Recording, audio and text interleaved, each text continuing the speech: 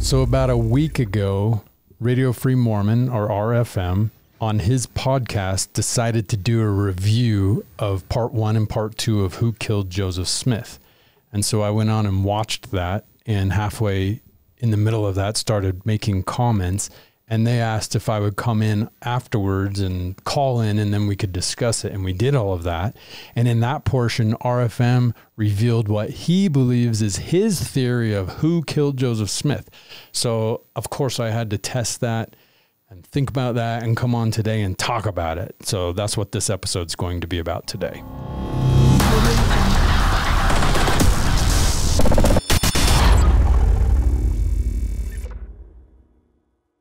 And so I have watched both movies and I've looked at them closely. And the reason for this is because there are a lot of people who have been contacting me and wanting to know what I think about this and what's my take on it.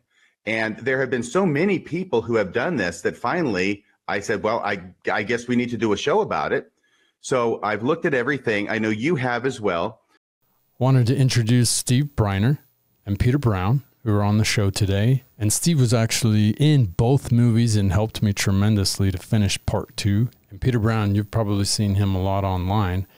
And he actually has had experience with RFM and has some great insights. So not RFM. Not RFM. Who were you with that you helped? I used to write for John DeLynn in 2008. Okay. So, but you've followed RFM for many years. Yeah, correct? For the past 2 or 3 years. With him. And yeah. RFM has a pretty big audience. And anyway, so I was excited that he talked about the movies. So Steve, what did you think? What was your thoughts about the show overall? Okay, I thought they were respectful. I thought that they did put thought into it. They weren't there to just slam you and slam your theory and say it didn't hold any water at all. One thing I noticed that they did is they concentrated so much on the expert portion.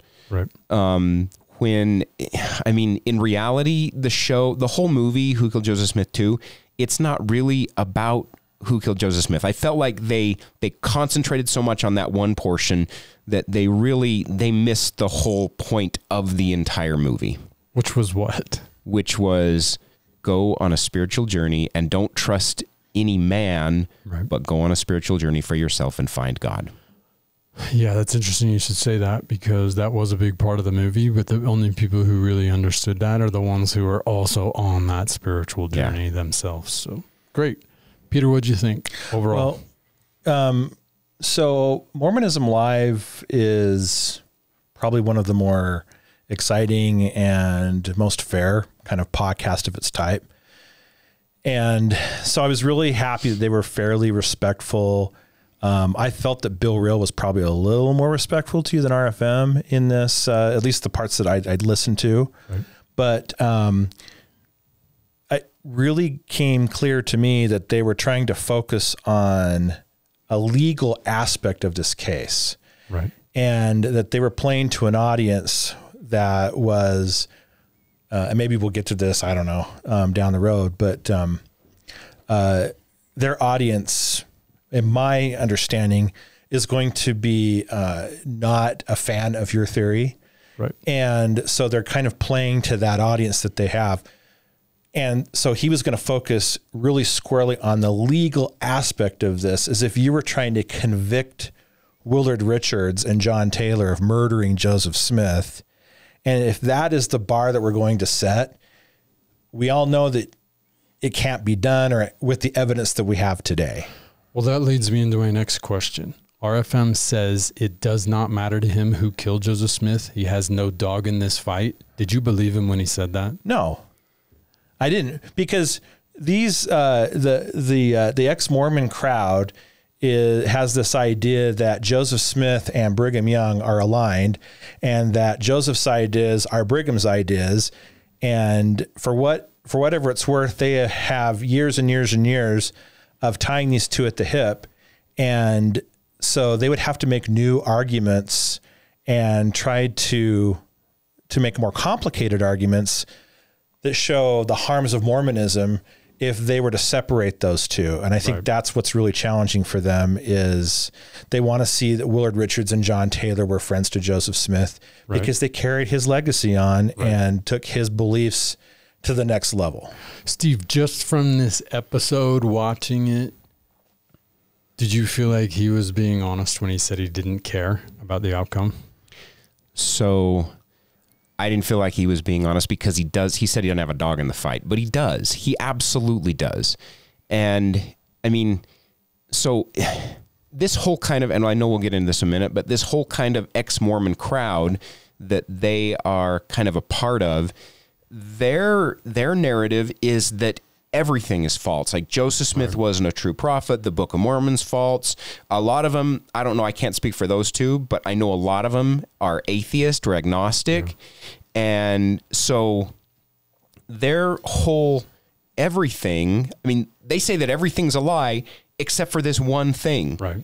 So they agree with the church. The church is lying about everything except for this one thing. Joseph was a polygamist. So let's get into that because I don't think a lot of people understand the difference between these three categories. We have the TBMs. That stands for True Blue Mormon. Or True Believing Mormon. Or True Believing Mormon, which is somebody who is fully loyal to the LDS Church. Nelson is the prophet. Everything he says is true. Then you have the EXMOs, which are, no, the church is not true. It's never been true, not since Joseph's time. And then you have this group called the Remnant. And the Remnant, all three of these groups, what they have in common is they all been baptized LDS. They were all raised. They all were converted. At some point, they knew everything about the LDS church. And then their beliefs, the Remnant and the EXMO beliefs changed. The ex-Mormons generally threw everything about the church out. Where's the Nevermos, Justin? The Nevermos. They're in outer darkness. Delenn always says that's the biggest part of his audience is the people who've never been Mormons but are just fascinated by this like mess. Steve Pineacker. He's a Never Mormon. That's right. Which, yeah, he's a super fun guy. I'll create another circle for Steve. All right. Okay, so the Remnant group, I want to explain very clearly again, is people that do believe Joseph Smith was a prophet. The Book of Mormon is true, but after Joseph died, most of everything else after that, they don't follow. They don't think Brigham was a prophet or any prophet after. Let me make a comment on that. Right now today, there are 70 different religions that all use the Book of Mormon. Every single one of them use the Book of Mormon, and they all, it came from Joseph Smith, but every one of them teach different doctrine. Okay, right. So they can't all be true, but in talking with all those people, every single one of those people have a guy. They have their prophet, the Strangites and the Whiteites and the Rigdonites and the Arl. They all have this guy that they believe in, but they all teach different things, but they all believe the Book of Mormon is true. Right. So this chart is just for LDS, meaning the Brighamite line. Yeah. But you're right. If you did the full whoever believes in the Book of Mormon, Joseph Smith. Let me jump in and add a little bit on that too, because I think one of the things that we probably want to add on that is that Joseph Smith is true, yes. Book of Mormon is true, yes. But most people that are of a remnant mindset, they're anti-hierarchy. Right. Yeah. And so they may have a guru or a leader or somebody who teaches things, but for the most part, it's between you and the Lord. It's between you and God. They're kind of walking away from, Brigham hierarchy, even Joseph hierarchy to some extent, and they're trying to get back more to a proto-Christian concept where you're just directly with Jesus Christ. With Jesus, that's right. That's a good way to describe this remnant group. And that word remnant comes from the scriptures. And maybe some people in the remnant group would say, yeah, I'm remnant, or maybe they wouldn't. Nobody has one term that everyone would say that describes us, but we're just going to use that as the working title for now. And there's crossover between the three groups. So yes, the remnant still believes Joseph is a true prophet and the Book of Mormon is true, just like the TBMs. But we do not believe the LDS church is true, just like the EXMOs. And the EXMOs agree with the TBMs that Joseph practiced polygamy. So in between those crossovers, let me ask you to nail this down a little bit more clearly, some of the beliefs of each of the different groups. Steve, I'll start with you. What does each of these groups believe about God and Jesus Christ? Okay, TBM, I think absolutely God and Jesus Christ, they believe in it. Remnant, God and Jesus Christ. EXMO, now that is very varied. Right. A lot of those people that I've spoken with, they're atheist or agnostic, but some of them do believe in a higher power. Right. I would say that. Would you agree with that? Yeah, I will put there, Sandra Tanner was probably in that EXMO group, but she's a Christian.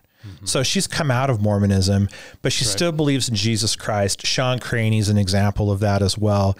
But I think that they're a smaller subset of that group. That's not the overwhelming majority of that group. The overwhelming majority of them have thrown everything out, God and Jesus. I will say that because I have studied with them, I have friends that are this way, that most of them are politically aligned to progressivism. Right. They trust the government. They trust experts. There are a few that are libertarian in their beliefs, but by and large, I would say they've glommed on to sort of the ideals espoused by like Klaus Schwab and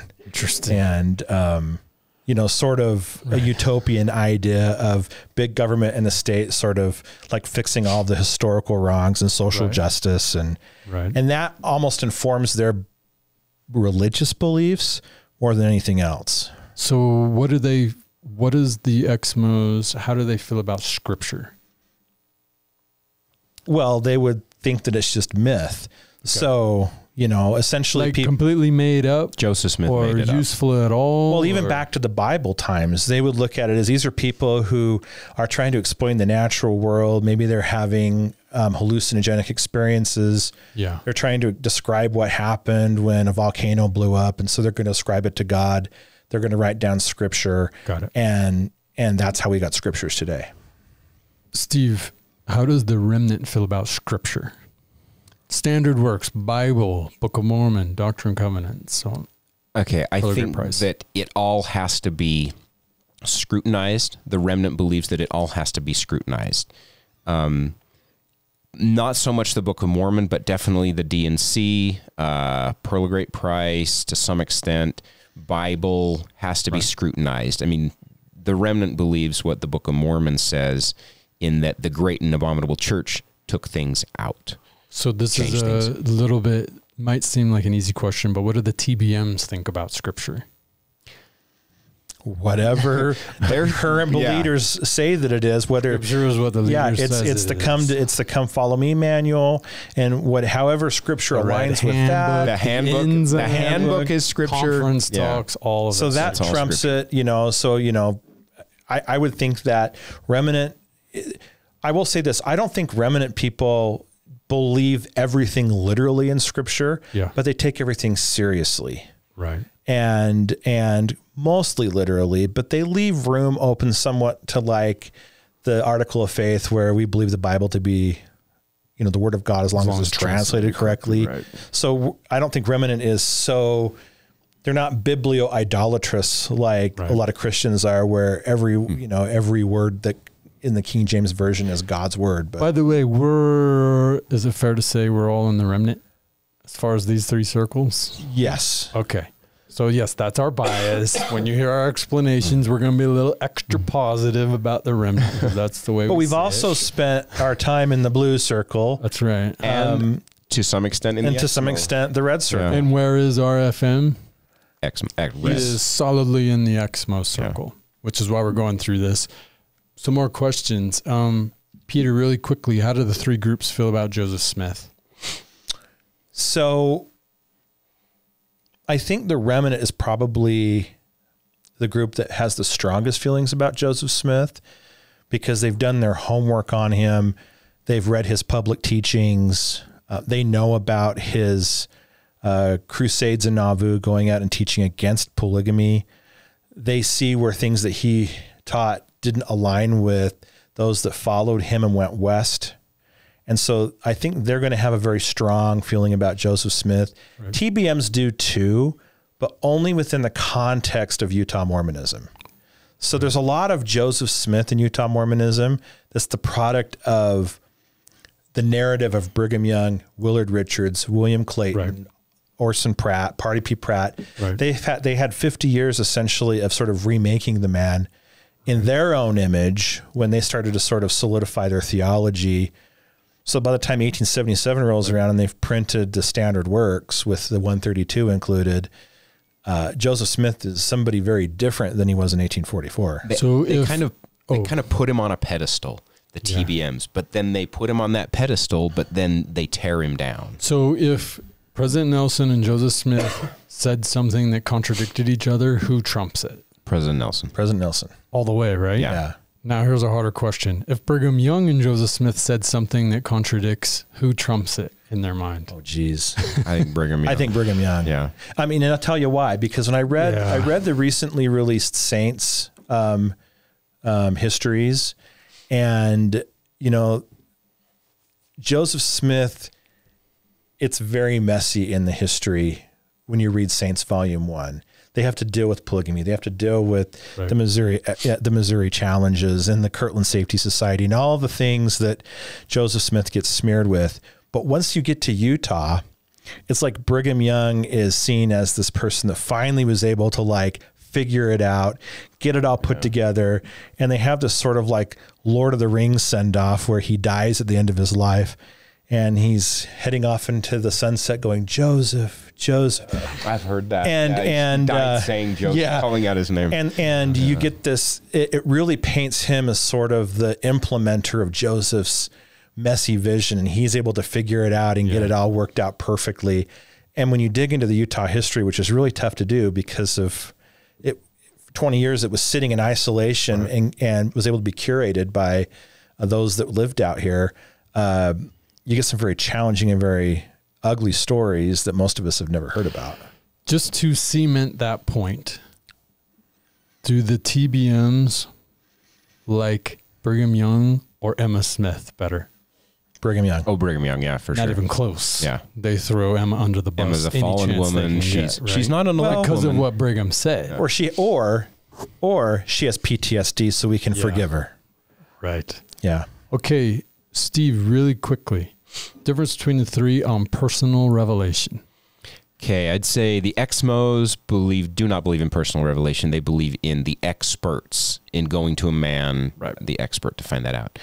TBM, I think that they do believe in revelation, but as long as it doesn't contradict with any leader. If it contradicts with your bishop's revelation. They believe that the leaders can get revelation. Stay in your lane. Exactly. That's right. Yeah. And especially if it contradicts what the prophet said, then what do remnants think about remnants think it's all that's the only thing is personal revelation, deal, right? Yeah. You have religious freedom to go to God and get an answer for yourself. And if you and I disagree, then we hash it out and try to convince one another lovingly and kindly until we come to a unity of the faith. Great. Last but not least, here's the big one. Polygamy. What do the three groups think about polygamy? I wanted to jump in because we didn't really capture what the EXMOs felt about Joseph Smith. And I think that's an important element of this. Great. Is for a lot of people, I think there are people that are genuine in seeing the harms that Mormonism has caused. And maybe it's been in their lives or their families' lives. And they see that the easiest way to overcome people wanting to believe in Mormonism is to go after Joseph Smith. Right. So all they have to do is say, read the CES letter, read about Helen Mar Kimball, Joseph Smith is a pedophile, and the whole thing unravels. It means the Book of Mormon's not true. It means that Jesus Christ isn't true, that God doesn't exist, because they use the same sort of like argument techniques against Mormonism. They then translate that into Christianity, into all sorts of theology, and they back up to sort of an atheist agnostic belief standpoint. So why do the EXMOs believe clearly? Do they believe that Joseph practiced polygamy? Absolutely. Yeah. They believe he's a fraud. They believe that, I would say there are two different factions of this. So that you've got there's one group that believes he's a pious fraud, like Dan Vogel. where they basically say, well, Joseph Smith had authentic experiences, and he believed these authentic experiences, but it was a product of a hallucinated mind or wishful thinking. Right. And so they take a kinder approach to it. And then there's the others who just, no, he was trying to steal money, steal people, steal women. He's just a fraud, and he's the most terrible person on this earth. Yeah. And we got to flame him because, and everything that's followed Right. is a result of Joseph Smith. The things that we don't like about our modern prophets is because they've got Joseph Smith's DNA in them. Well, I think that the TBMs and the EXMOs they put Joseph in the same camp, really. Yes. I mean, really, they put... Yes, they both say that he did all of these horrendous things with polygamy. Yes, he did that. But the TBMs are like okay with it, and the EXMOs are like, how can you possibly be okay with that? And then there's this idea of the logical fallacy that we all were taught on our missions, right? If you pray about the Book of Mormon and you know the Book of Mormon is true, then you know that Joseph Smith's a true prophet. Right. Then you know the Church of Jesus Christ of Latter-day Saints is a true church. Then you know that President Nelson's a true prophet. Right. Well, that's a logical fallacy. Yeah. Because it doesn't work in reverse. Or, no, actually, it can work in reverse. If God tells you Russell Nelson's a true prophet, in fact, on my mission, I used to go backwards because I'm like, well, that's a better logical train than starting over here, because really you have to get people to pray about the succession moment of Brigham Young. And when he got up to speak to the saints, did he actually transfigure into Joseph Smith, and did he have the keys? We never talk about that on the mission, but we teach this logical fallacy. So when people lose their testimony, they might lose their testimony in Joseph Smith, but they take the whole logical fallacy argument with them, and they go frontwards and backwards. And so they'll take Joseph Smith, they'll throw out President Nelson, but then they'll throw out Jesus Christ and Moses and the Bible. Right. Okay, so to sum up all of this, because this is a huge discussion, the difference between these three, they each have their own beliefs, but they cross over in different places. And of course, how do the remnants feel about Joseph Smith and polygamy? He didn't do it.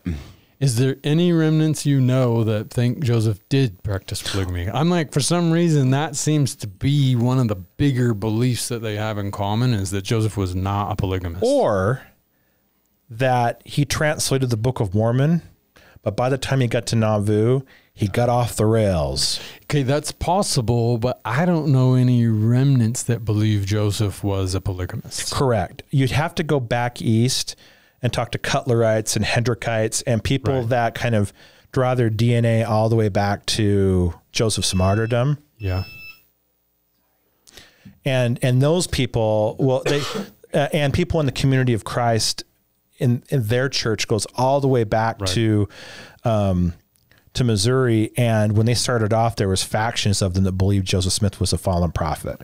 Yes. So we have RFM squarely in this EXMO camp, who believes that Joseph practiced polygamy and Joseph was a horrible person, that the Book of Mormon is a total made-up fraud, saying, I don't have a dog in this fight. I don't care either way. Now, does it matter who killed Joseph Smith to the EXMOs? To the TBMs, it's obvious. Let me tell you why. Because if it's shown that John Taylor and Willard Richards killed Joseph Smith, it makes the Helen Mar Kimball argument a little more difficult to deal with. Mm-hmm. How so? Because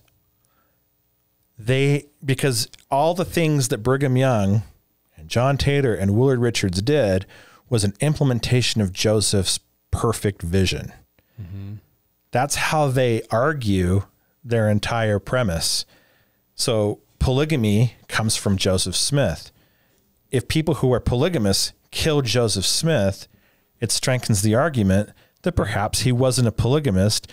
Perhaps he was actually in the process, like when he talked to William Marks 2 weeks before his martyrdom and said, I need to purge this out of the church because it's going to undo the church, that maybe they got wind of that and realized they had to do something and blood atone this man so that they could continue doing what they wanted to do. That's right. So we understand that the TBMs, why it's a threat to their church and their belief system, but you got to understand it is a threat to the EXMOs as well. So maybe they don't all see that threat yet, because again, a bunch of people wanted to know how RFM felt about who actually killed Joseph Smith. But I think RFM gets that. He gets that it hurts his position. So I could be wrong about that, but that I think we all kind of. You may want to edit this out of the transcript, but recognize that these individuals are making money off of their viewers. And a lot of their viewers have very strong negative beliefs about Joseph Smith. Right. And they don't want to see him as a martyr or as a good guy in any way. Right.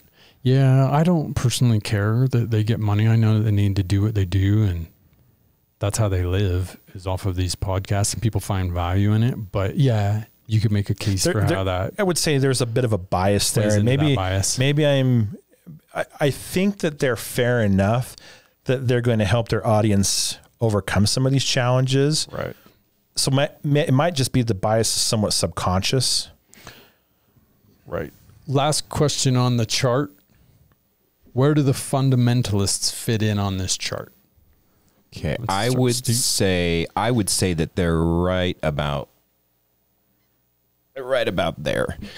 I think because really the church, the LDS church, it still believes that polygamy is of God, and it still it's a spiritual practice, but they practice it spiritually in that, I mean, for example, if you are married, a husband and a wife, and the wife dies, then that husband can go and get resealed to another woman for time and all eternity. Now, if the husband dies and the wife, and this is right in the handbook, if the wife dies, or if the husband dies, then the wife can go get remarried, but it is not for all eternity. It's not sealed. Right. Yeah, it's for time. So they practice it. Spiritual.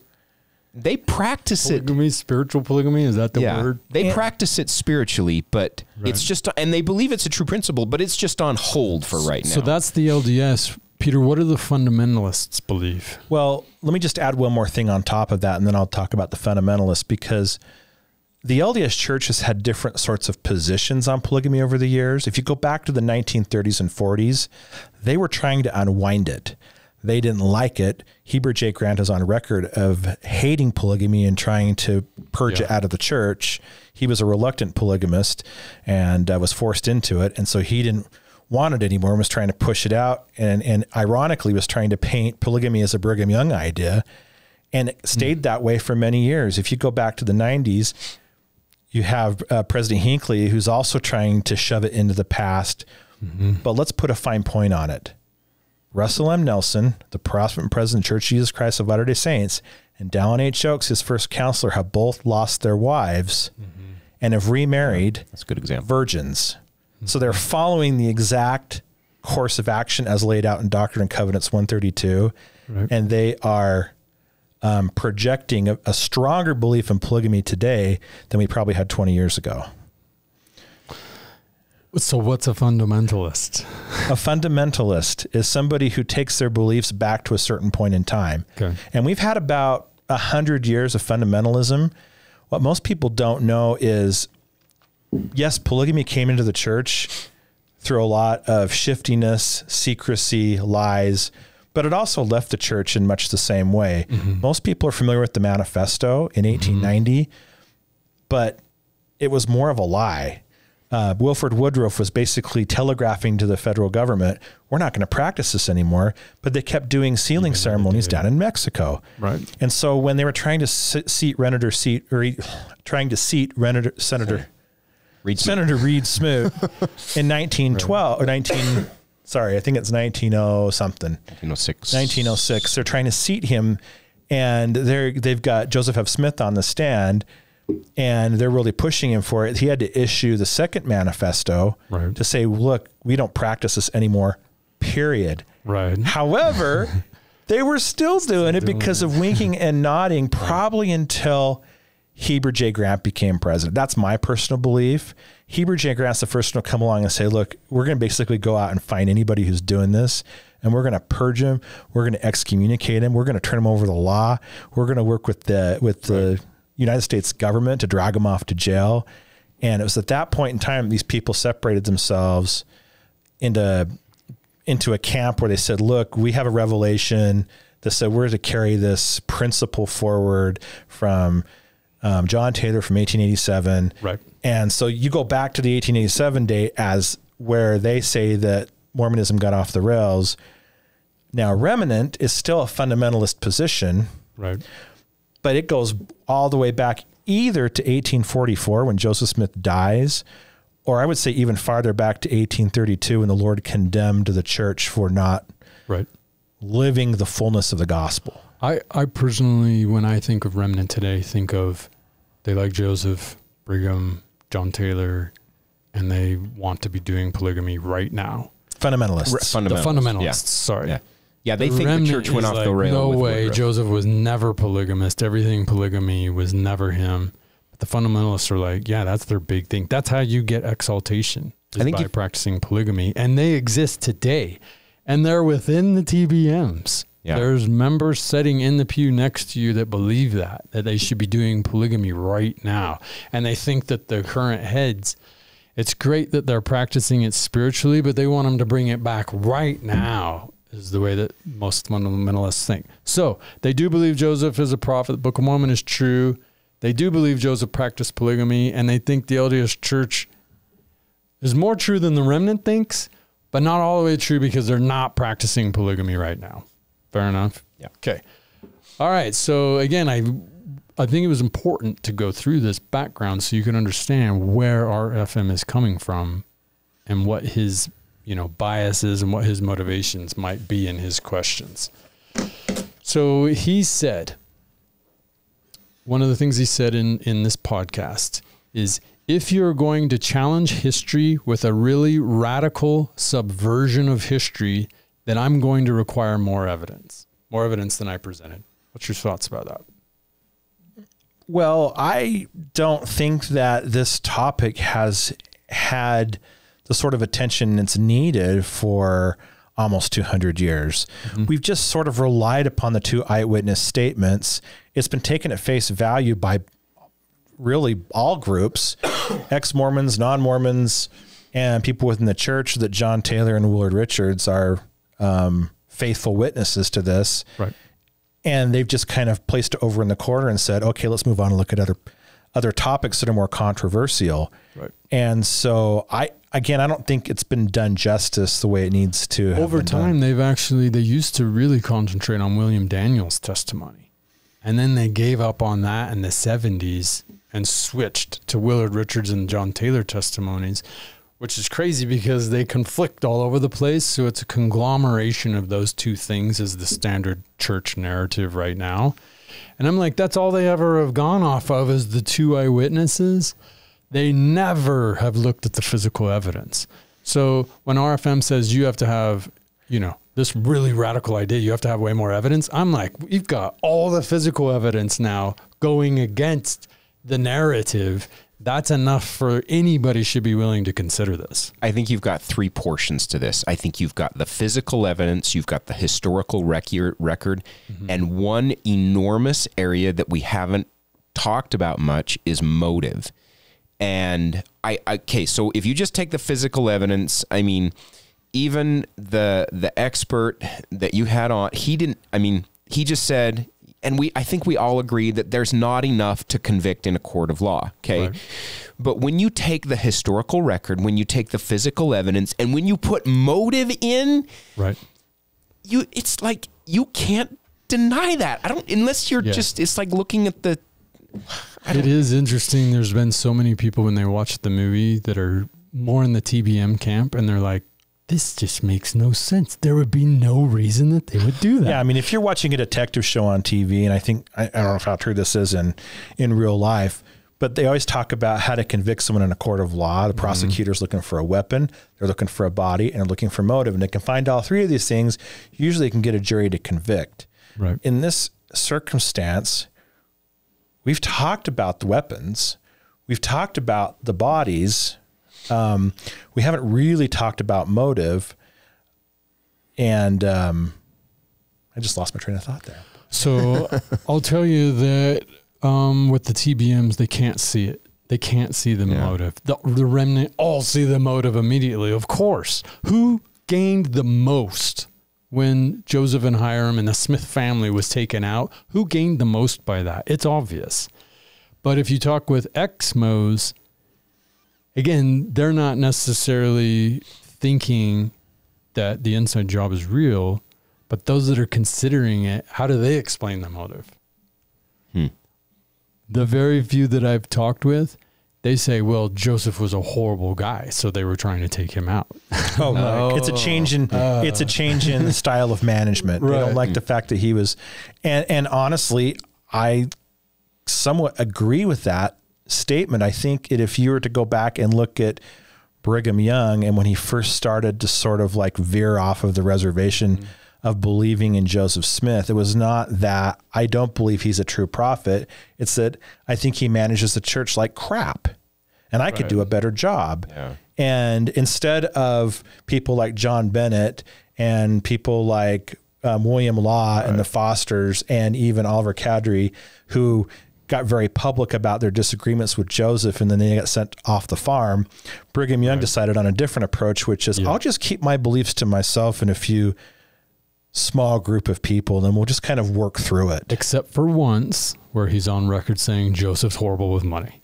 Yes. Brigham was a big money man. He's like one time there was a quote from him. He's like, haven't I made this people very profitable or something like that? He was a big, really. Yeah. My favorite statement comes courtesy of Michael Quinn, who was digging through the archives. I'm still looking for a facsimile of this, conference that Brigham Young talked at. I believe it was in 1857 somewhere in Davis County. But he basically says that the last 2 weeks of Joseph's life, he didn't have one particle of spirit with him. And essentially he lost his prophetic mantle. He was sort of implying that. Right. And it was clear from what is talked about in Quinn's book that most of the people had already heard that before. This was not a new idea. But they've tried very hard to kind of scrub that idea because it implies, with all we know about how Mormonism believes about the infallibility of prophets, if a prophet makes a mistake, what will the Lord do? The Lord will remove that prophet. Him, Well, when I was young, I thought, well, that's 2 lightning strikes when he walks out in the street down Salt Lake City. That's how the Lord's going to do it. But as I've gotten older, I realized, no, the Lord gives his power unto men and gives his power unto the priesthood. And the priesthood can do that if the priesthood needs to. And so I thought about that and I've kind of married that up with that statement from 1857. And I'm like, well, there is a statement right there that shows that Brigham Young had motive and believed that maybe he was righteous in that belief of getting Joseph and Hiram out of the way. I think they thought they were doing good. I do think that. Yes. One of the questions I asked a different forensic detective in part 1 was, how did Willard and John Taylor hold on to this lie together for 10 years? Because in every movie you've ever seen, one guy rats the other one out eventually. And the detective said, that's a really good point, except in one case. And that's when religion's involved. When religion's involved, all the rules change. So if Brigham thinks what he did was for God, and John Taylor and Willard thinks that what they're doing for God, it changes all the rules on motivation and why and when and how you can do things and why you can lie about it, and it's all okay. And we can't overstate the fact that these people left the United States of America, went out into the desert 1,000 miles away, and were essentially isolated for the next 20 years, essentially until the railroad came through. And so there's a lot of motivation to play nice and go along with the leader, because if you didn't, 1,000 miles back is a long way. Your survival was on the line. You're not going to get support. Yeah. And so, there was a lot of motive to kind of toe the line. Which is that not a part of genius on Brigham's part? Get him away from everybody. And I would say that about polygamy, that if the poor women who were living polygamy under Brigham had a choice, if they were back east amongst other people that would be like, what are you doing? And could see what a real, I think they would have left it. Yeah. But because they were isolated and could talk with nobody but him about what polygamy is, he convinced them all this is from God, and they were not allowed to question that. Well, that Colorado City and that's the way, Short Creek area, that's the way they do polygamy today. They isolate him. They put him all alone. That's right. Okay, so next question. So RFM, when he would talk about Detective Steiner, kept using the term expert witness. And what an expert witness is somebody, when you're trying to present a case in court, you hire an expert witness that goes along with whatever your theory is that you're presenting to the jury. And I think he said that so many times. I'm like, he was very careful in choosing his terminology and continuing to use him as an expert witness. Now, at first he said, you know, you can get a witness to say whatever you want. So he was going down that path, but then he took it back, and Dr. Bell agreed with him and said, no, we think the detective is a very credible witness, expert witness. Why did they do that? Why were they setting this whole thing up? Well, let me ask you a question. When you decided to put an expert witness on, an expert witness that they called him, were you thinking to yourself, all I got to do is get this one expert on, and if he says that it was an inside job, then I know that everybody in the world will believe that? No, I was not thinking that. In fact, what I was thinking was,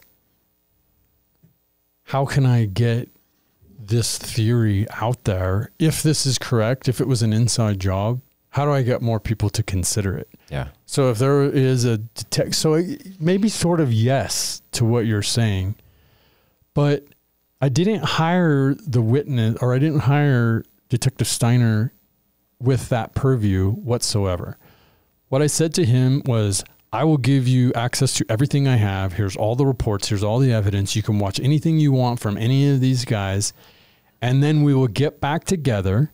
And what I want you to do is comment on all 4 theories from part 1. And then I want you to comment on the evidence. And I want you to tell me what you think happened. And I don't want to bias you any more than I already have. So don't tell me what you're going to say until we get together in that room. And I was sweating it. And the reason why I was sweating it is because he could have, come out and said the inside job theory is completely wrong. Yeah. Now, that would have been fine, because if it was wrong, I want to know that. But at the same time, I invested all my life. I got excommunicated over it. I would have to apologize. So that part would have been hard. But I definitely wanted the truth. And me and Steve talked about it. Whatever he says, we're going to put it in the film. We're putting it in there. Whatever. So then he came that day and we went through everything, and that's what you saw on camera. So let me give you my experience as someone who watched it, wasn't really super involved with the film. The first one I watched, I thought was very well done.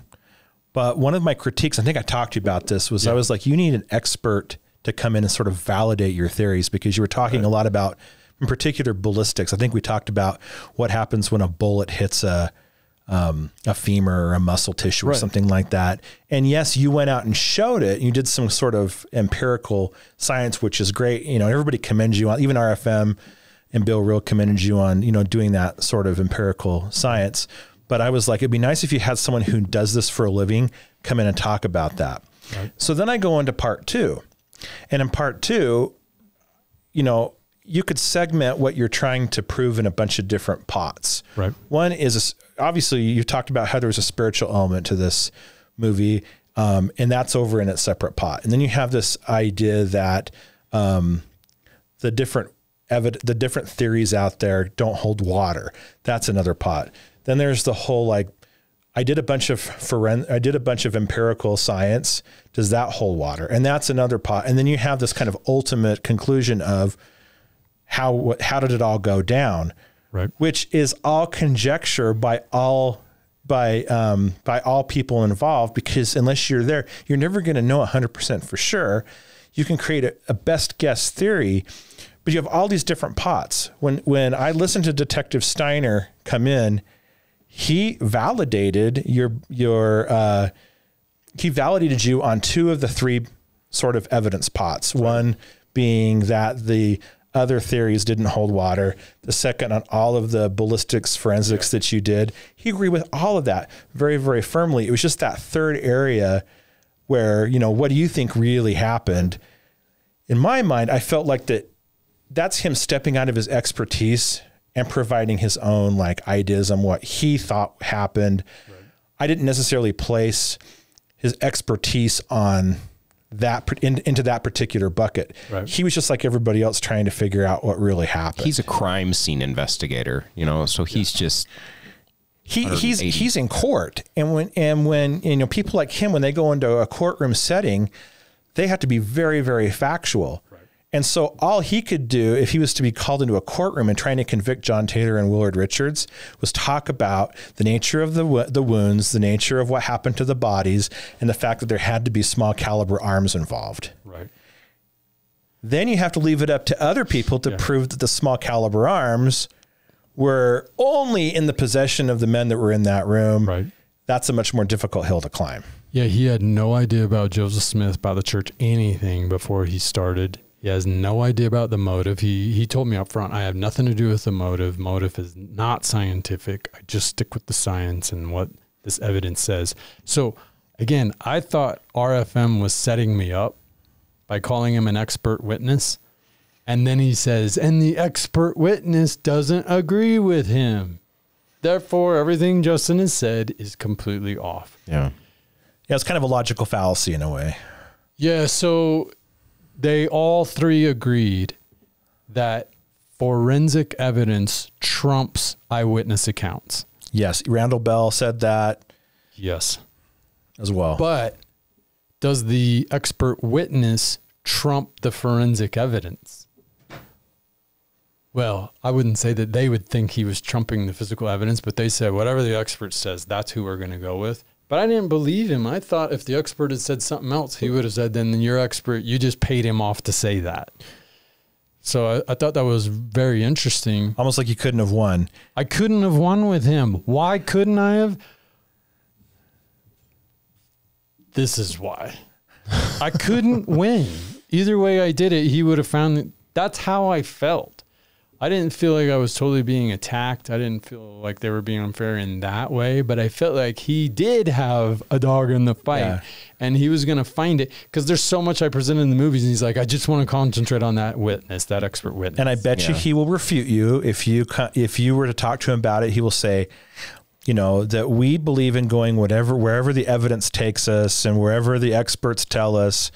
We are super rational. We never have biases. Okay, so let's be really clear here. Was the detective's findings a win or a loss for the inside job theory? It was a win. It was a win. He got you 85% of the way there. Okay, what did we agree on? You agreed that not that it was an inside job, but that there's no way that Joseph, you agreed on the ballistics. Yes, we agreed first and foremost that the narrative of the LDS Church is wrong. That the eyewitness accounts don't work. The eyewitness accounts don't work. We fully agreed on that. You also agreed that the kind of injuries that Hiram encountered is not the right word, but the kind of injuries that essentially the shot through the chin, you agreed on that. Yes. And we agreed and that it was small caliber ballistics and small caliber arms. We agreed that Hiram was not shot through the door. That changes everything. And we agreed that he was only shot once in the head, not twice, and that shot was entered under the chin and exited out of the nose. RFM didn't say any of that. All he concentrated on was he didn't agree with your theory. He had a different theory. Well, you said that, you pointed that out, and then he was like, well, you're not answering the question. Okay. And then he rephrased that same question, but. Right. Which is interesting because later on, I think it's pretty easy to disprove the detective's theory. And so now I'm like, okay, since you put all your eggs in his theory, And this is the funniest part of the whole show. He relies on the expert. And then he came up with his own. And he comes up with his own different theory because he could see the expert's theory didn't work. Yeah. I'm going to say that again. He relies on the expert, but after I questioned him on the expert's theory, he abandoned that and came up with his own theory. Now, what was his own theory? I'm going to play that now. You want to hear my theory? Yeah, of course. I'd love to. There's dispute about which is the entry and which is the exit wound, in spite of what the coroner said. You go along with the coroner. See, I did actually watch the movies. But there's some dispute about which is the exit and which is the entrance wound on Hiram, because I think your whole case centers on Hiram and the wounds to his body. There's a lot of other stuff that's kind of circulating out there, but as I see your theory as you present it in your movies, it really focuses on the injuries to Hiram. So here's what I'm going to suggest, okay? Yeah. This is the entry wound, and I probably have it on the wrong side. It should be here. And this is the exit wound here. And the reason that, and the way it comes about is simply that Hiram is at the door with other people at a door, which is made out of wood, which apparently the latch doesn't even work. I mean, can you imagine how, it's just a terrible to even imagine prison, the situation they were in. Yeah. Well, they were in the nice exclusive, the jailer's bedroom. So they've got this nice wooden door that doesn't even latch or have a lock on it. But Hiram is at the door with others, but he's at the door trying to hold it closed, but he's not up against it like that. What he's doing is he's down low, his arms are extended, and his head is down, just like if you're pushing a car. His head is down, his arms are extended, and it's that angle that gets it far enough away from the door to avoid the wood damage, but allows the shot to come in through the nose and out through the underside of his chin. That's my theory for now. It's just a working theory I've got going. Okay. So your theory is the Line Brothers theory. Awesome. Okay. The Line Brothers theory. That's awesome. Their name, yes, unfortunate. So they are believe the experts people. The detective says he was shot under the chin. The coroner says he was shot under the chin. That's the two main experts in this case. And he can't let that happen, that it was shot under the chin. I'm like, you don't have a dog in the fight? Why aren't you like, okay, if the expert said it was under the chin, it's under the chin. Why won't he give this detail up? Well, I'm telling you why. Oh. Yeah. Yeah, why won't he give that up?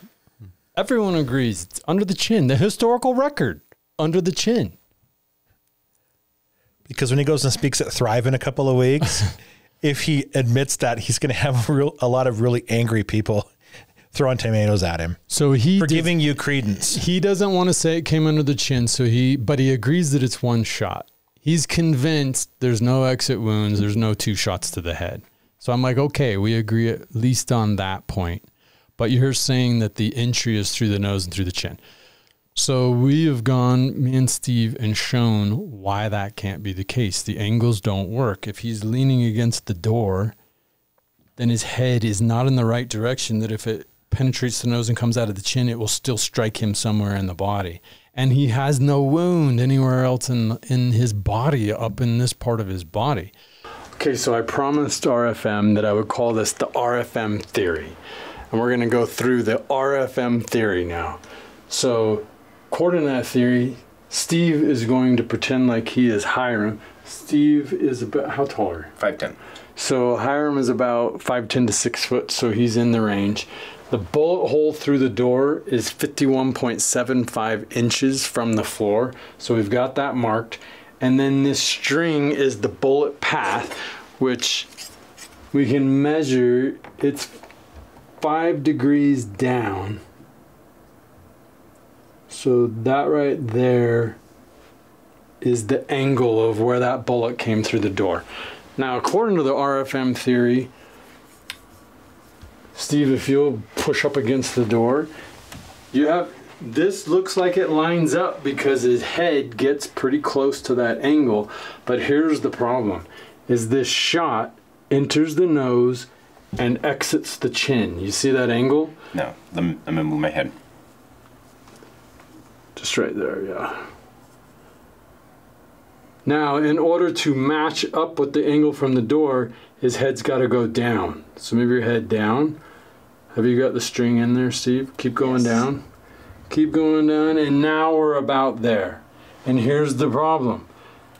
That bullet would hit the nose, exit the chin, and strike him in the chest. So no matter what angle we do, Peter, if you can move the string down. Okay, Steve would still have to keep, now you can move your head up a little bit to try and match that angle. It's still hitting his body. And Hiram has no wounds here in the body. He has a scrape across his vest right here, but there's no wounds, and that ball, when it exited, easily would have penetrated his body again. So now, Steve, stand up. Just straight and look at the door.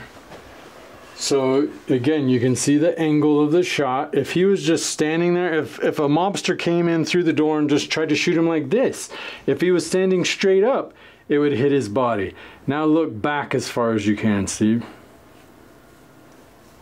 Okay, there you go. Now the angle works. If Steve was looking all the way back like that and was shot through the nose and it exited out of the chin, that shot wouldn't hit his body. So how reasonable is it for him to be able to lean against the door with his head all the way back like that? Try your best, Steve. Okay, no, you've got to match this string angle. All right. You'd have to get further. Let me help you. All right. So you're gonna put your head all the way down. Keep looking up. No, keep looking up. I'm gonna have to lift his body and get him parallel to the ground in order to hit that shot. This is why I know that the Lion Brothers didn't work. I tried to explain that in part 1 and part 2, but RFM, this is why it doesn't work. The Lion Brothers say that Steve was up against the door, and RFM knows that doesn't work because the detective said the stippling and the splintering would have showed up on the face mask. So RFM said his working theory is that he was away from the door then, and that explains that part of it, but it doesn't solve the angle part of it. That's why that theory won't work. So it can't work. I already explained that from the Lion Brothers. And he's like, well, mine's different from the Lion Brothers because he's standing back from the door. He's not up at the door. I'm like, it's the same angles. Those same angles don't work. So to be frank, and to give him a little bit of a leash here, he did say that it was a working theory, and maybe if he has a chance to really think about it some more, he'll kind of back off of it. Maybe. So that's why I'm doing this podcast to say, RFM, here's why your theory doesn't work, my friend. So you got to come up with another theory. And while you're at it, he says they're pushing against the door. The detective relies on that account that they're pushing against the door. Guess what? Out of all of the accounts, there's 73 accounts that I found of people talking about the martyrdom. About 50 were people that were there, knew somebody were there, and about 20 of those were there. Out of all of those accounts, how many come from people that were actually inside the jail, besides Willard and John Taylor? 3. It's 2. 2 gave accounts from inside the jail. Both of them say we came up, the door was closed, we fired through it, and it flew open. Neither of them talk about this tussle back and forth on the door. So John Taylor and Willard Richards talked about that, but interestingly, they contradict each other. One says it was just 2 of them, just Hiram and Willard were against the door, and then John Taylor says it's all 4 of us. So I think that story is bogus, the whole back and forth door thing.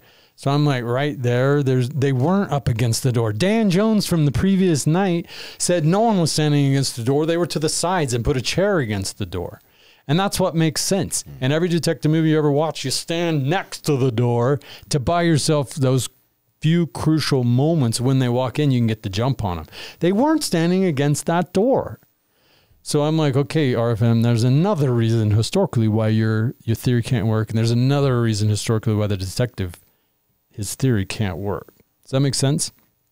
So Bill Reel says, whatever conclusion has the most evidence and the least amount of allowances and conjecture, that's the most probable and rational conclusion. Do you agree with that as a way to narrow down theories? Sounds reasonable. Yeah. I think it's very useful when you're trying to deal with something in a legal matter. It's not always true, Right. but I think it's useful to try to get to the bottom of things. So I agree with it. Whatever conclusion has the most evidence, the least amount of allowances and conjecture, that's the most probable and rational conclusion. So let's go through the 5 theories. The LDS narrative, does it have the most evidence and least amount of allowances and conjecture? I'll help you out. It's the worst of all. Well, if you're relying upon the eyewitness statements as trumping the physical evidence, then yes.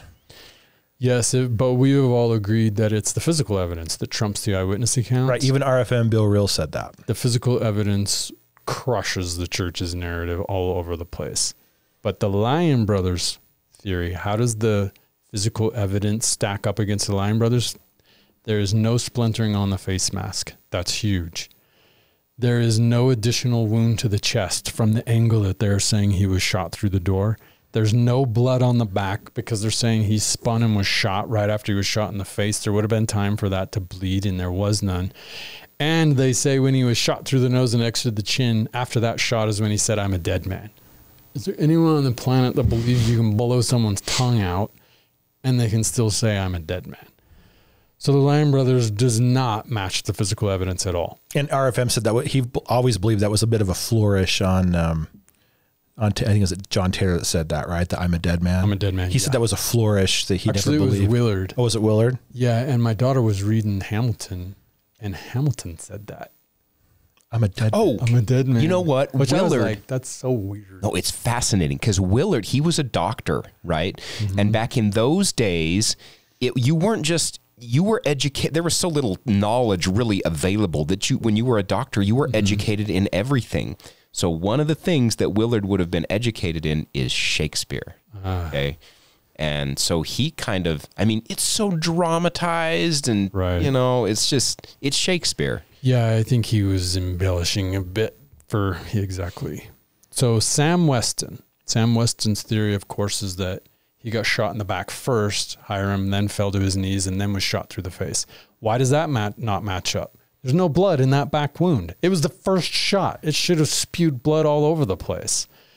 Second of all, that would require the 2 shots to the face, and there's no exits from those. So the evidence does not match up with that theory. It doesn't match up with the Lyon brothers, doesn't match up with the church, doesn't match up with Sam Weston. Gary Smith explains, he takes the Lyon brothers theory and then says the back shot came later. So he explains, according to the evidence, a really good theory, but he goes with the Lyon brothers theory, and the Lyon brothers theory can't work because the one shot didn't enter here and exit here because it didn't hit anywhere else on the body. Well, and they say that was a musket too, right? And they say it was a 69 caliber musket. Yeah. That's right. And we've shot, one of our first test shots was through a log that we set up with a cinder block behind it. It split the log in half and smashed the cinder. So a shot coming through the 1/2-inch door panel that hits him here and exits here is still going to wound him. Guaranteed. And there's nothing there. And you wouldn't have a face left, really. Okay, so whatever conclusion has the most evidence and the least amount of allowances and conjecture, that's the most probable and rational conclusion. Every single one of those theories goes against the physical evidence. The physical evidence disproves them. The only theory that currently stands that answers all the physical evidence is the inside job theory. Well, and I'll back up a little bit more and just say, we know there were small caliber rounds. We know there were small caliber firearms. That's what's been proven both by you and the expert that you brought in. Right. The simplest answer is the weapons that caused those murders are the weapons that we have record of. And the only weapons we have record of in the historical evidence, in the historical record, are the small caliber weapons that were in that room.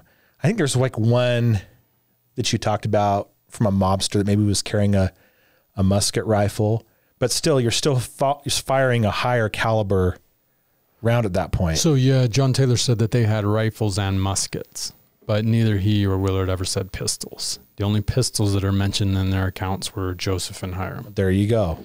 So that's the simplest explanation to me, is that the firearms that were in the room were the ones that caused the murders. Right.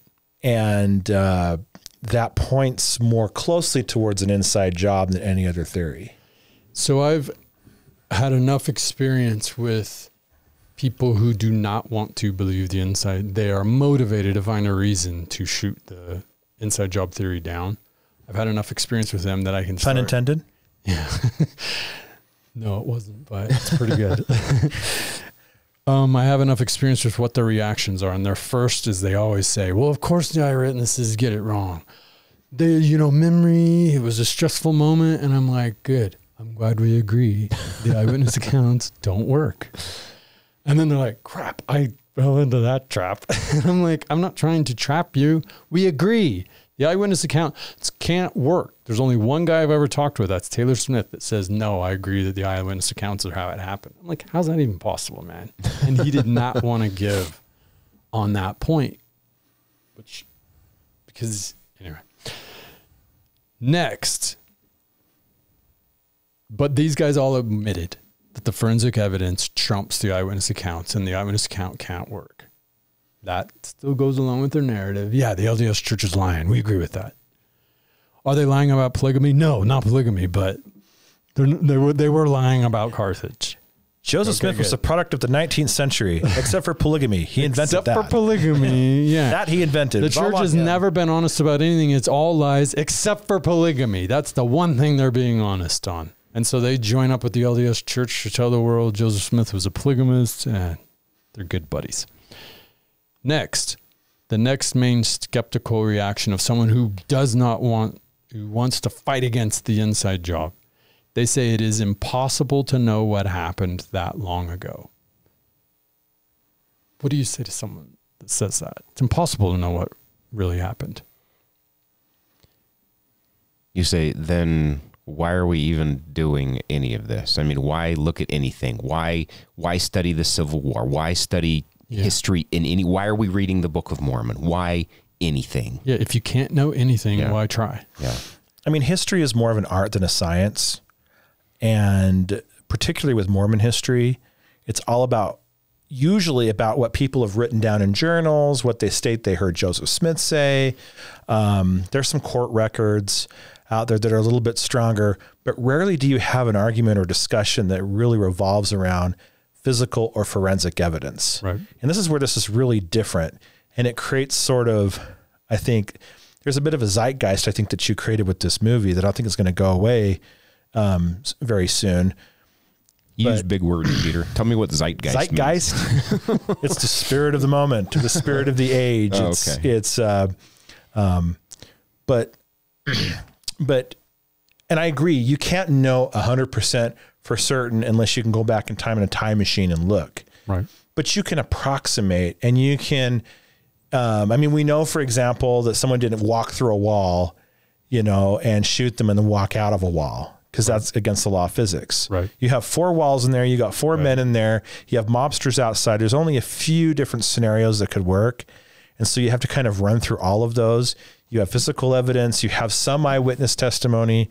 You put it all together into a soup, and you can approximate or come up with a narrative that best answers the question of the day. Right. And I think as long as you say, look, we're doing our best, and this is probably the most possible answer, I think you're standing on pretty good ground. Yeah, what I always say to them, if it's impossible to know what happened, how do you know the mob did it?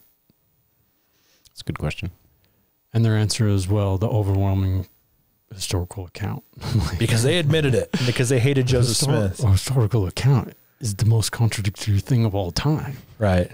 You don't have to look at that very long to realize that's not the way to know that happened. And then here's the physical evidence that all refutes the way that happened. Because a lot of them shot him on the ground outside at the well, and they admitted it. And so they're like, oh, case closed. And you're like, but that doesn't answer how he got out the window and on the ground. They never say it's impossible to know. Therefore, I don't know if the mob did it or if it wasn't inside. They always say it's impossible to know. Therefore, the mob did it. Anyway, next. So when you worked through those 2 reactions and they realized the illogical stance, then they come to the 3. Well, I call it the magic bullet miracle alien theory. And this is where they're like, Okay. It's like John F. Kennedy, right? Lee Harvey Oswald, the magic bullet. I can't explain it, but I need to defend this. And well, that bullet from the Lyons brothers, the angle doesn't matter because it could have hit and bounced off something and then came out of the chin and shot forward instead of into his body. And so that sounds like a lot of conjecture there. Yes, Dustin. It is conjecture. It's exactly right. And I'm like, okay, it bugs the heck out of me when people say there are a million possible theories. I'm like, name one. Tell me one.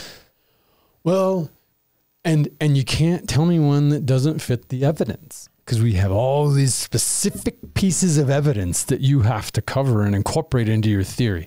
Name one that can cover all of those.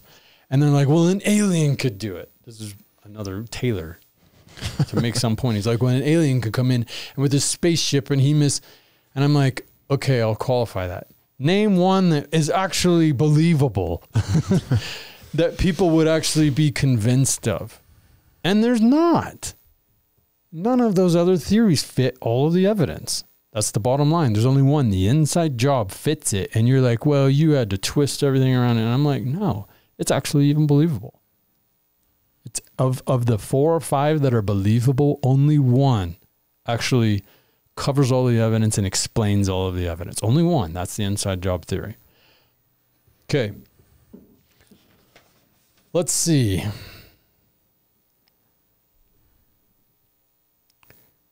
RFM, like the last thing he wanted to do when I was going to call in is he asked one question and he said, I want you to answer this. And he restated it in a couple of different ways, but he was basically like, why are you so sure that it was an inside job? When the detective didn't agree with you, why are you still so sure? Why aren't you just accepting the expert in this case? How will both of you answer that? Well, first of all, let me ask you this. Do you think it was an inside job? absolutely. Most likely. Why? When Detective Steiner came up with a theory that was not an inside job theory, why are you sticking with that? That's what the experts said. Because when I watched the film, I saw that his expertise ended when he stopped talking about ballistics and firearms. When he started talking about what do you think happened in that room, and he's got to develop a story and a theory, he's just like the rest of us trying to piece it all together. Right. He's no different than you, no different than me. He's just trying to figure out what he thinks might have happened. And I'm thinking like he would be thinking as a detective sitting on the stand going, geez, what I could say may end up convicting somebody in a court of law. So I need to come up with another scenario that is possible that that I can explain so that, you know, we can make sure that we cover all of our bases here. Right. And because I don't want to put somebody in jail if they're not really guilty. Right. And so that's the way it came off to me, is that he was trying to find other ways to explain what could have happened. Not that this is my expert witness telling you this is what actually happened. Yes, he said there could be many other theories, but he only named one, and that theory was fairly easy to shoot holes in. So that was interesting. I would like to say, can you name any other ones? But I gave him kudos because I'm like, I didn't know when he first, explained it. I had to test it first. And now that I've gone through that testing, process, I can say, no, it didn't work. So name another one. So the only other scenario that I come up with in my head is mobsters storming the room and executing Hiram Smith, just like the forensic and ballistic evidence says it does. But then the story is so radically different than what Willard Richards and John Taylor said. And the two witnesses. And the two witnesses. None of them say anything. They say they never even went into the room. There you go. So it would invalidate all of those historical accounts. Yeah.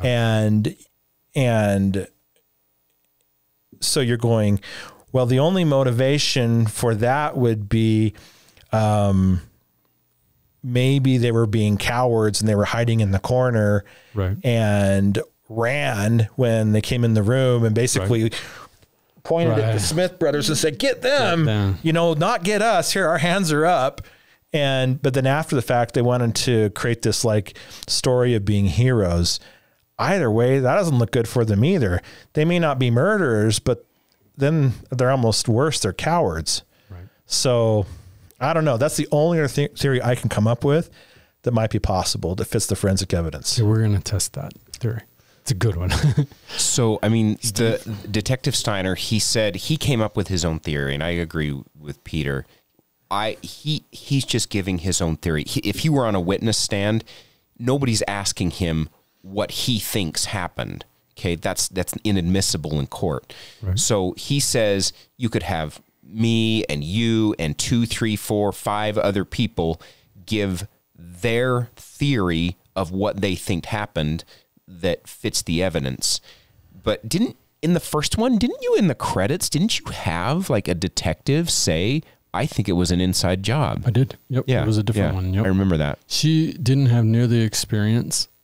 She had about 200 homicides that she had investigated. Detective Steiner was over 2,000.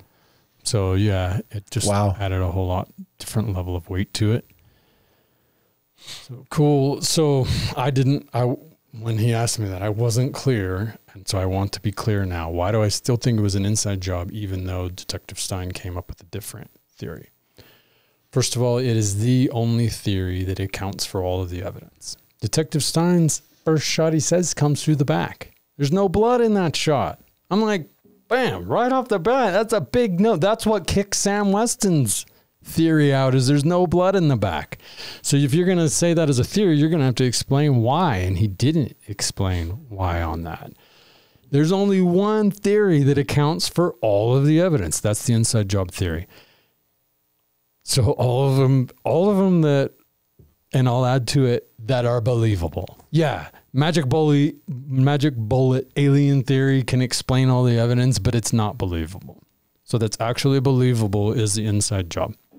All the other theories have been eliminated. And at the core of the theory is this.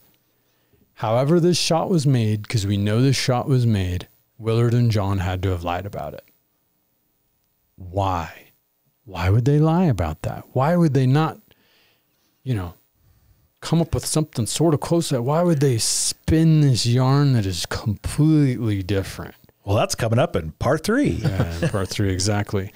And then last but not least, all of John Taylor's wounds were small caliber. All they mentioned was rifles and muskets. And other people said 35 gunshots of muskets and rifles. And yet somehow all of the wounds that end up in John Taylor, all 4 are small caliber. And all 4 of those happen to match up with Joseph had 3 shots and Hiram had 1 shot. He gets shot 4 times. They had 4 shots to give, all small caliber.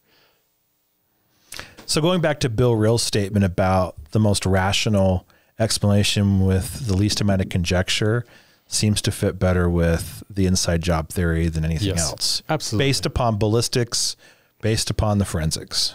Yes. And even, which they didn't talk about at all in part 2 now, even the historical. Because I knew the weakness of the inside job was John Taylor and Willard Richards having guns.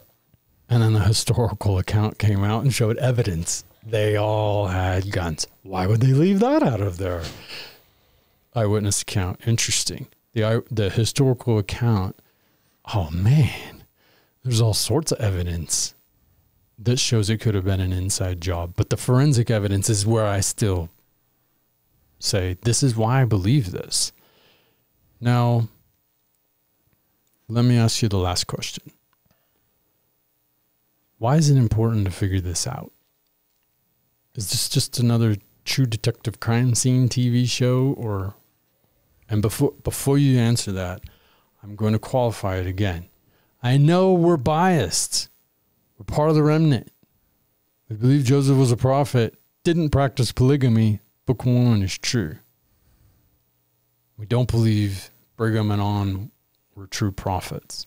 I can see that bias in there in everything that we say. So I'm admitting that up front. But I'm going to ask you guys again, you personally, why is it so important that we figure this out? Well, I think that this particular story may be the most, maybe the quickest way, or not the quickest way. This story creates a simple way to show something disruptive in Mormonism that most people haven't thought about. And what I mean by disruptive is that we've all sort of grown up with this like idea in our head how Mormonism played out. Most people from EXMOs to Remnant to TBMs all sort of see it sort of the same way when it comes to the relationship between Joseph Smith and Brigham Young. And I'm not talking about those people back east. They have a little bit of a different take on it. But if you can show something with lots of evidence that's disruptive to that narrative, it just gets people thinking a little bit differently. Yeah. And if you're a person of faith and you believe in God and you believe in the Book of Mormon and you believe in Joseph Smith, and those are all the things that you prayed about when you were young, maybe you were on a mission or you were praying to go on a mission and know if those things were true, you have to consider something else now. And it may help you to just sort of think about things just a little bit differently. Yeah. I recognized when I was a missionary that I thought it was very strange that there were no sections of scripture from other prophets after Joseph Smith. Yeah. I never could reconcile that. It became a shelf item to me. Yeah. And so learning about something like this gives me an avenue to explore. It doesn't mean that it's true, but it means that I can take that. I can go into the Lord. I can go to the Lord. I can go into my wilderness, as you showcased in your movie there. Yeah. And I can try to figure out for myself what steps I need to take with the new evidence that I've learned and the new revelation that I've gleaned from the Lord. Yeah. Thank you, Peter. So why is it important that we figure this out? Well, I go back to a time when, even when you and I met. Do you remember that? Do you remember meeting? Like online? Or online. Yeah. So you and I, we were both in a Facebook group, right? And I remember talking to you, and I had we were both like, dude, what is going on in the church? Yeah. And so like, why is this is so weird? Like all this stuff, like we just both we were reading the Book of Mormon. I think you read Mormon 8, right? Like that was a big thing for you. Yeah. And for me, like the gift of the Holy Ghost, baptism of fire, gift of the Holy Ghost, I had read that in the Book of Mormon, like Lehi, like in the first 6 verses in the Book of Mormon, you've got a pillar of fire coming down on top of Lehi. And I'm like, when you really think about that, you're like, why would that be in the first 6 verses of the Book of Mormon? Why is that there? Okay. And why are we not, if it's there and it's important, then why are we not talking about any of that today? Yeah. Like, why is that not a topic of conversation at all? All you hear today is you got to go to the temple. You got to get your endowments out. You got to get married in the temple. Well, why in the world is none of that in the Book of, why is marriage not even mentioned in the Book of Mormon? If the Book of Mormon is the fullness of the gospel, why? And I remember meeting you, and we were both just talking like, well, I don't understand what's going on. Okay. Yeah. And when you have those questions and you start investigating, you've got to have a starting point. Okay. Well, that starting point is Joseph Smith. Okay. What happened? What happened there?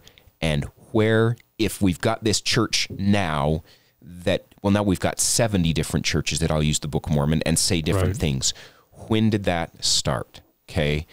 And when did it go off the rails, and how did it go off the rails? If the Book of Mormon's true, then the LDS Church cannot be true. They cannot coexist. And if the LDS Church is true, then the Book of Mormon isn't true. Okay, so if we want to get back to Christ, if we want to get back to God, then we have to figure it out. Yeah, I see it as red pill, blue pill. Yeah. Do you want the truth, or do you want your comfortable life? Yeah. If you want the truth, the last place you can go is to your leaders. You're going to have to figure it out on your own. Yeah. And that's not a bad thing, because that should drive you to your knees. seeking counsel from the Lord. And if you can discover truth with his help, you'll be set in your life. You'll be fine. Don't rely on a leader for that. He's not going to tell you the truth the way that the Lord will. So it's important to get this story out there because it was an inside job. And if it was an inside job, that is proof you can't just trust your leaders to tell you what happened. They X'd me because they didn't want me talking about this. That is not the source to go to for truth. The source is God. And it's you have to do the work. So I hope, the things that we're talking about, if there's a TBM that's watching this, I hope they are a little bit rattled. Not because I want them to feel like crap, because we all had to feel like crap when we started learning this stuff too. It's not fun. But because I want them to start that journey. Start that journey. Thanks, guys. Anything else you want to add? It's been fun. Yeah, good conversation. It was. Appreciate Next time, let's talk about JFK and Daly Plaza. You got it. Thank you, everybody, for joining us on the podcast today. We'll see you next time.